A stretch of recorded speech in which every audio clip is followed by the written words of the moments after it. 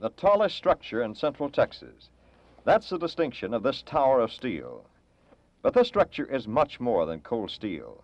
It's music and laughter and tears and parades and sports and 1,000 things. This is a magic wand that casts its spell through the air and onto the screen of your television set. This is a transmitter tower of KTBC TV. It is 2,049 feet above mean sea level, located atop Mount Larsen, overlooking the city of Austin. And this is a transmitter building that houses the intricate transmitting equipment necessary to carry the TV signal from here to your house. It was inside this building that Channel 7 began operation on Thanksgiving Day, 1952. Our studio consisted of a small corner of the transmitter building from which the announcers announced and the performers performed. It was hectic, it was crowded, and it was fun. It was television come to Austin. 5 months later, we had outgrown our small studio on top of Mount Larsen, so we packed up KTBC TV and KTBC Radio, which had been located in the Brown Building, and moved the whole shebang to the Driscoll Hotel building at 6th and Brazos in downtown Austin. This was home for 7.5 years. But like Austin, television and radio had been growing. So, bursting at the seams, we started thinking about a new home. Finding a location wasn't easy. But finally we did, so we started building our new home. It's finished now, and tonight we'd like to show it to you.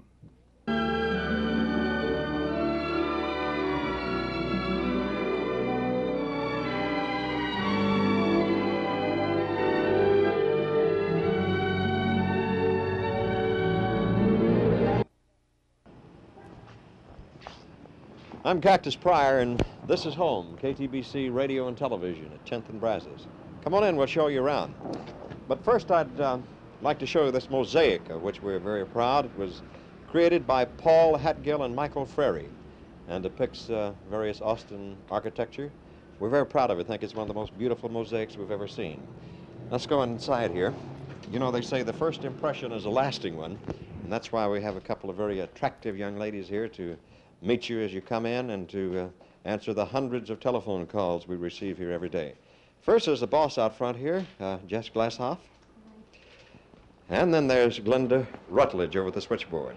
No, ma'am, we don't know what time the bus is coming in from Fredericksburg. I suggest you call the bus company. Glenda's a little busy right now. So suppose we're going back and take a look at Radio 59, huh? The studios are right back this way.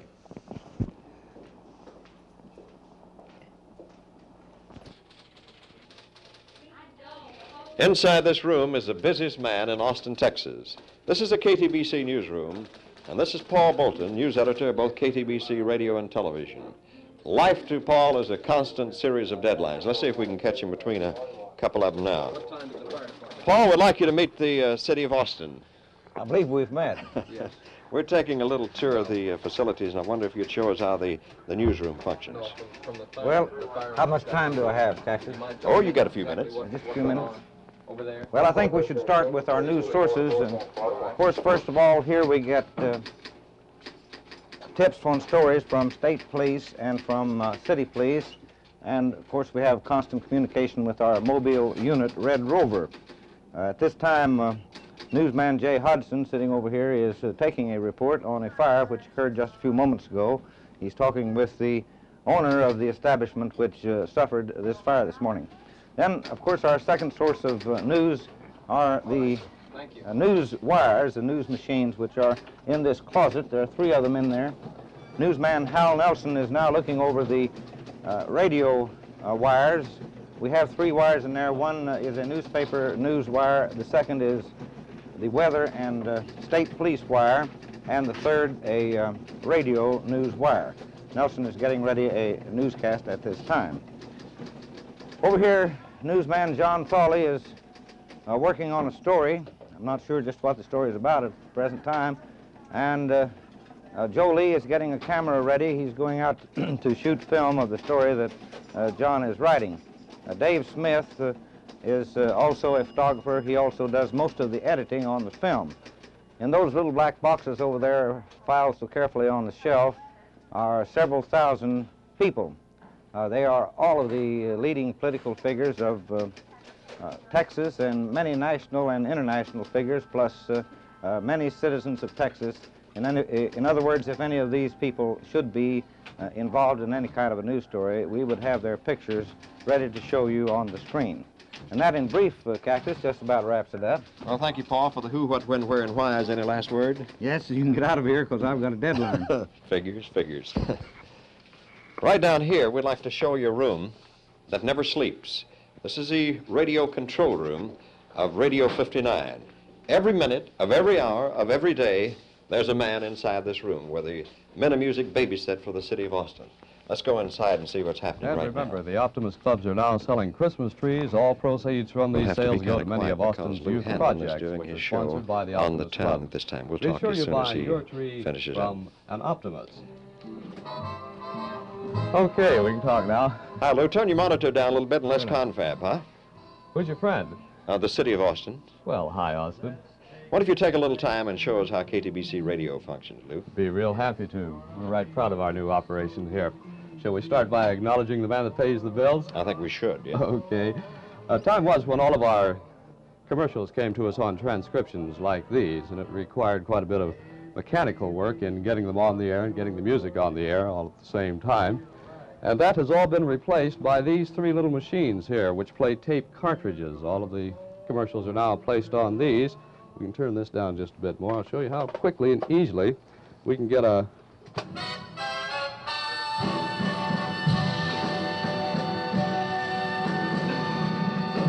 fanfare or a commercial or whatever you happen to want.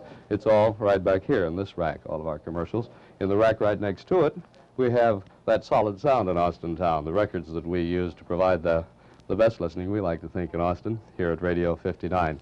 Then over here, a couple of tape machines that we use to delay broadcasts. We record broadcasts from the network and then play them back, and also for news features which are phoned in, or perhaps from Red Rover, which aren't really topical and can be delayed for a more convenient time. This, the baby that runs the whole operation. This is the console or control board, which controls the turntables, the tape machines, the tape cartridge machines, the lines that come in for remotes, and that just about takes care of it. Don't look now, but your record's about to run Takes out. care of it just in time, doesn't it? Pardon me. And that was Frank Sinatra with Nice and Easy. And speaking of doing things nicely and easily, are you planning some Christmas entertaining? This is where we came in, folks. Let's step outside. Huh? And go over to FM control, frequency modulation. Now, these men inside here have the awesome job of connecting all the wires that make FM work. The tall, black-headed fellow is Harry Blackstone, Jr., who will be in charge of FM sales. He's speaking with Ben Hearn, who is KTBC's chief engineer. The fellow with the Yule Brunner look there is Graydon Holm, Ben's assistant, and the other one is Ed Perkins. I'd ask them to describe what they're talking about, but they don't speak English, only electronics. Now, right inside here is the recording room where all of the jingles and commercials that you hear on Radio 59 are recorded. This is Jim Morris, who is KTBC's radio program director. Hi, Jim. Hi, Cactus. How are you? Well, fine. What's in the mail this afternoon? Oh, it's jingle time down here in Radio Land. We have all the mad caroliers assembled in yon studio for the purpose of recording some new singing station breaks for use on Radio 59. Want to sit in? Yeah, how about introducing the group to us? Okay. First of all, the young ladies in the studio, there's Unifae Johnson, then Nikki Pusin, and Ruth Ann Wilson, all assembled from our office staff upstairs. Then there are 3 Radio 59 men of music in the studio. There's Rod Ford, there's Bob Gooding, and then Jack Wallace. Now, the fellow over here is sort of making like Toscanini is our musical director, Willard Dyer. Wait a minute, I'll turn the mic on. We'll show you what's happening down here. Okay, Willard, yell when you're ready, and I'll feed you the instrumental tape. Let's try it again, and this time, articulate. Stand by. This is Radio 59 singing break number 3, take 2.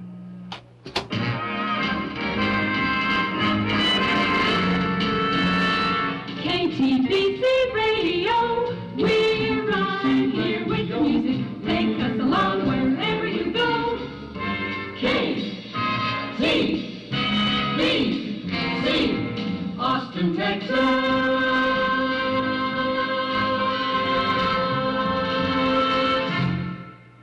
There you are. Comments? Kind of gets you right here, doesn't it? It does that. Thank you, Jimmy, for showing us around. You bet. Nice to have you. Now, ladies and gentlemen, I'd like to transport you to the 3rd floor with the magic word Thermostraka Mortimer. You're looking east on the 3rd floor now, where many of the offices are located, so let's go door peeking. This is the office of Dan Love, TV program director. You home, Dan? Yep, I live here, Cactus. How about showing us around the 3rd floor? I'd be very happy to. Good evening, Austin. If you would step down the hallway with me for a moment to the office on the left. Here our sales service department works. It's a department of people who call on our various clients. They pick up information about commercials, and then they come back here and write the same. This is television, huh? That's right, television sales service. Standing inside, Jean Covert, our woman's editor. She's probably discussing a commercial with the head of this department, Grace Fowler. Say, Jean, can you think of a good synonym for terrific? Try wow, Grace. Thanks a lot, Dan. These other offices here occupied by the sales department, continuity, and traffic. We could save some steps, I believe, if we stop here and take a look down at the office just past you, Cactus. It's occupied by Barbara Robinson, who heads up our radio continuity department. I think I can bring her to us. I'm for that. I'm for that. Okay. Whoever wrote this radio commercial is a sheer genius. See, you work like a charm. Barbara Robinson of the radio continuity department. You've heard the expression, and now a word from our sponsor, well, she's the word. The latest word. Huh? Right. Hey, I'd like to try that technique myself, if I may, on TV traffic. Huh? Be my guest. I don't care what the deadline is. We have to add 10 more commercials to tonight's schedule. Well, that's a rather negative approach, but it was very effective, I see. These TV traffic people, well, identifying them top to bottom, Tommy Collier up top, below him, Joey Stewart, and Tynch Ricketts, and down at the bottom, Vicki Williams. TV traffic. Now, their function is to, well, you could compare them with the traffic cop who routes the traffic in and out of Austin and so forth. They do the same thing for TV and our log, which we work by. They schedule all our commercials, they schedule all our programs. In short, they kind of chart the television course we sail each day. Looks like my siren call attracted another head here. Did at that. This particular pretty head belongs to Londa Trial, our radio traffic chief. She does essentially the same thing for radio that the 4 people over in TV do. Londa Trial. Now, if you'll truck on down to the end of the hall, you'll meet the folks that do the figuring on the figures. They are our accountants at KTBC. Looks like some higher mathematics are going on in here, Dan. Yep, it looks like our outdoor editor, George Bolton, is trying to sell the chief accountant, Art Vickland, some statistics that Vic just won't buy. Seated here, Mildred Jarl, standing, Norma Smithy, and to round out the accounting department, this is Jim Uzell. You know, Dan, this is the most respected department because they make out all the checks. Amen, amen. Well, we sure do thank you for showing us who's on 3rd. It's been my pleasure. Who's on 4th? Fixing to find out if you'll just say the magic word. Okay. Thermostraka Mortimer.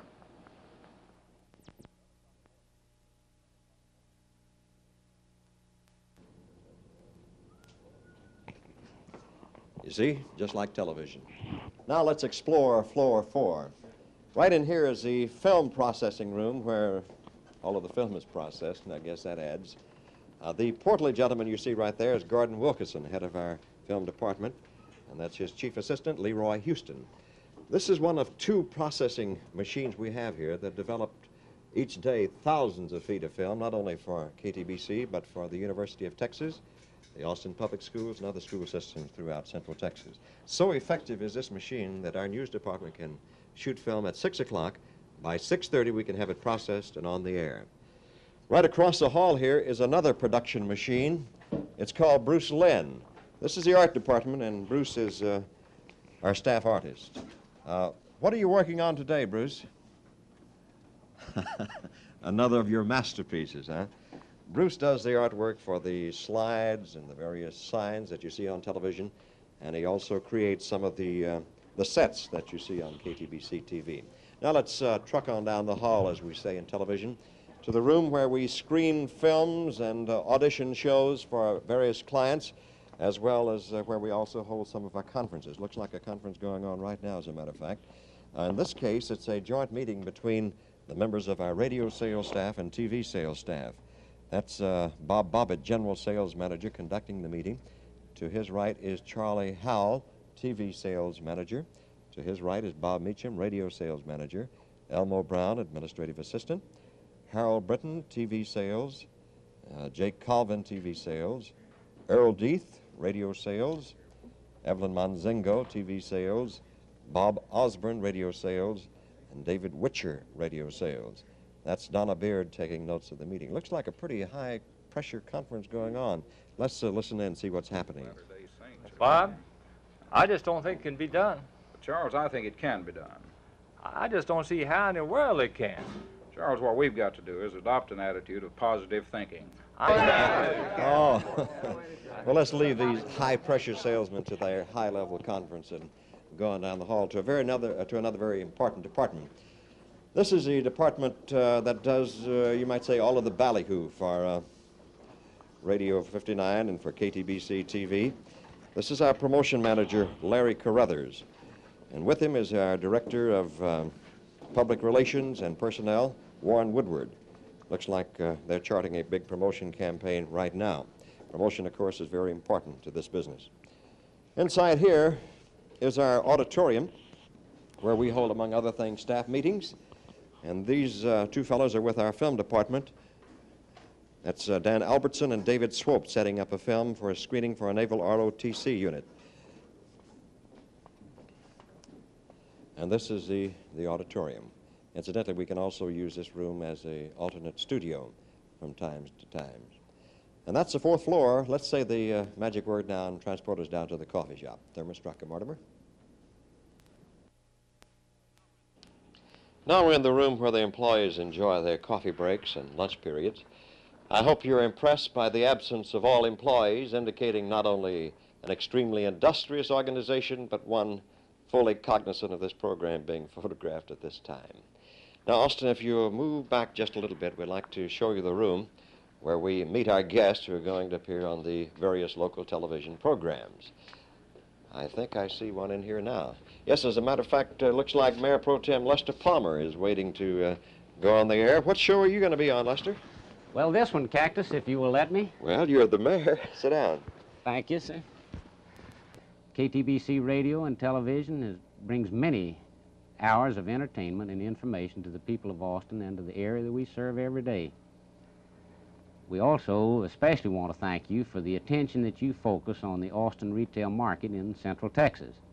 So we want to thank you, Cactus, for being such a wonderful, willing, working member of our community. You contribute much to making Austin one of the finest places in the world to live and to work. Thank you, Lester. We're very proud to be a part of the community. Now I think I hear our call, so if you'll excuse me, I'll utter a small thermostrucker, Mortimer, and we'll be off to the TV studio.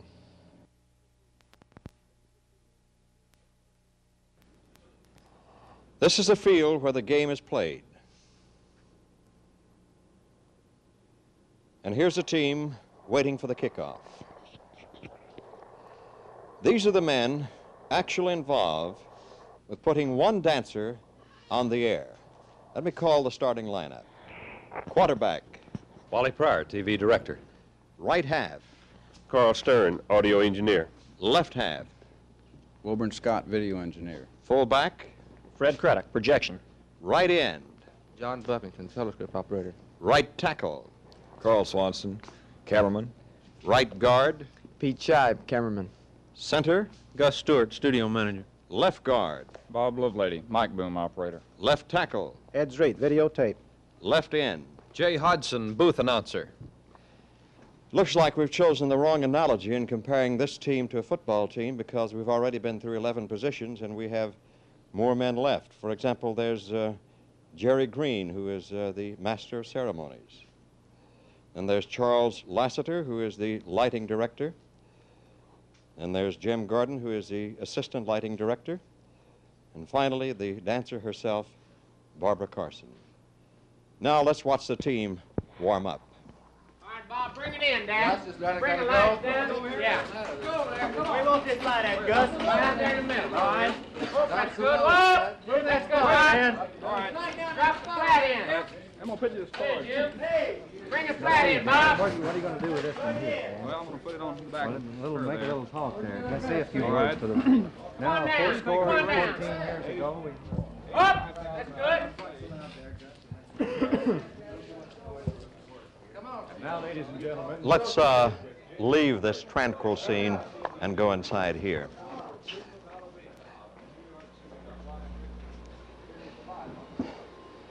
This is the nerve center of the television station. This is a brain that activates the bodies that you see on your set at home. This is a TV control room. This man right here is the video engineer. He shades the picture for contrast and brightness just as you do on your set at home. The man next to him is the director. He calls the shots. On his headset there, he directs the members of the floor crew, and by the series of remote control buttons in front of him, he punches up on the air the picture that he wants, be it videotape or film or network or live cameras or slides.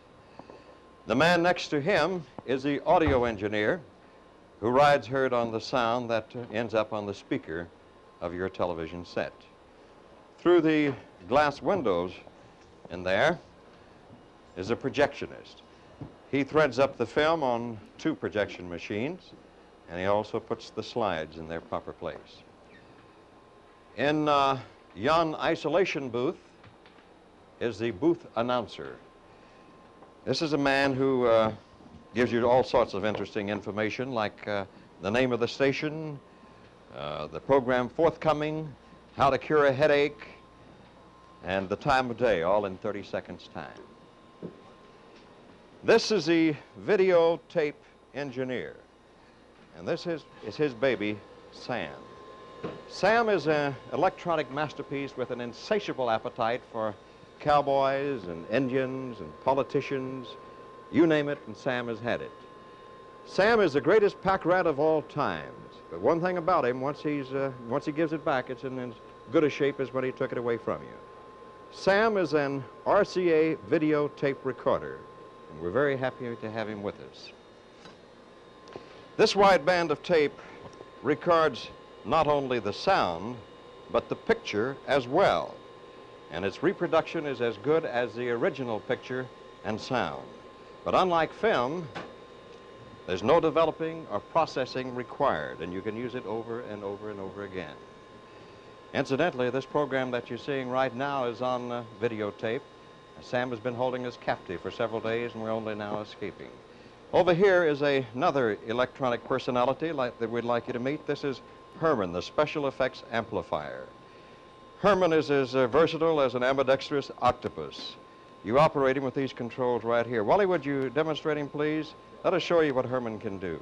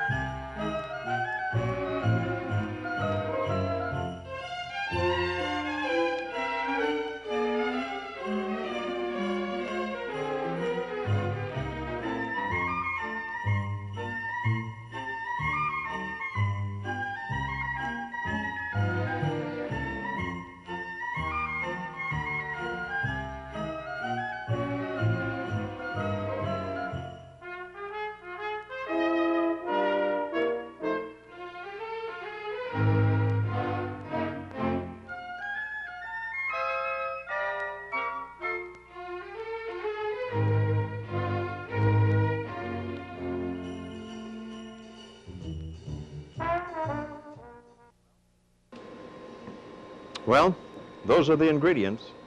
Now let's see if we can put them all together. Ready in the studio. Move Jerry to his left. Truck right just a little. Lower mic 2 down. Kill that backlight. There we are. Ready in the studio. Coming in. And now, ladies and gentlemen, it is with genuine pleasure that KTBC TV presents the former prima ballerina of the New York Civic Opera, Barbara Carson, dancing an excerpt from the Nutcracker Ballet.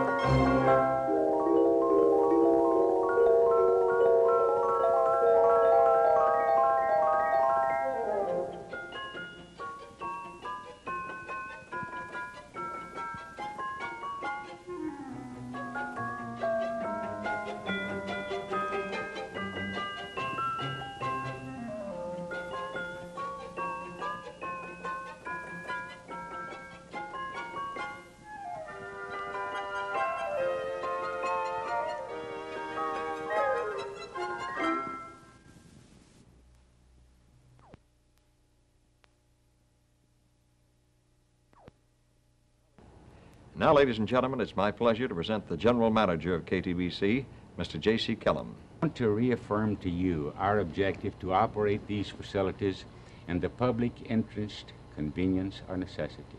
We shall continue to seek from you information as to what you want and feel the need for in radio and television programming. We shall do our dead level best to meet those wants and needs as you interpret them to us. You at times don't agree with us on the choice of a program. Whenever, in your judgment, we have made the wrong selection, I want you to know that it is not a fault of the heart. We sincerely try to bring you the very best. But to return to my original theme, a facility such as ours depends in the final analysis upon the quality of the people who make up the organization. This program has presented to you a number of the staff who work behind the scenes, whose labors are behind the Klieg lights, those who turn the switches and punch the buttons, those who write the copy, sell the advertising, and answer the telephone. Every person is as important as every other person in our organization, and we are proud of each of them. But most of all, we are proud of the lady we work with and for, a woman who took a small radio station some 18 years ago and over the years has built it into this community asset. Mrs. Lyndon Johnson personally scrubbed the floors and washed the windows when she took over KTBC, and down through the years she has had two objectives in mind. The first is to bring to Austin the finest radio and television that can be provided, and the second is a deep concern for the continued welfare and well-being of every employee